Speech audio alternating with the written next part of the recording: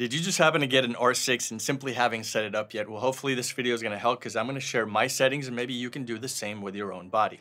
On the back wheel, I have it set to control my aperture, which is admittedly one of the features that I find myself manipulating the most.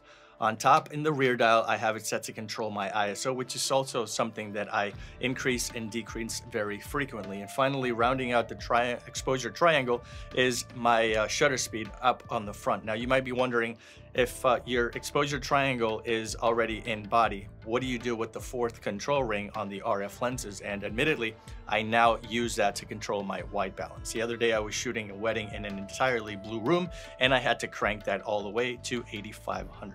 I hope this video was helpful. If it was, stick that thumb you know where, and if you want to see more shorts like this one, you guys know what to do. My name's Francis, and I'll see you in the next short.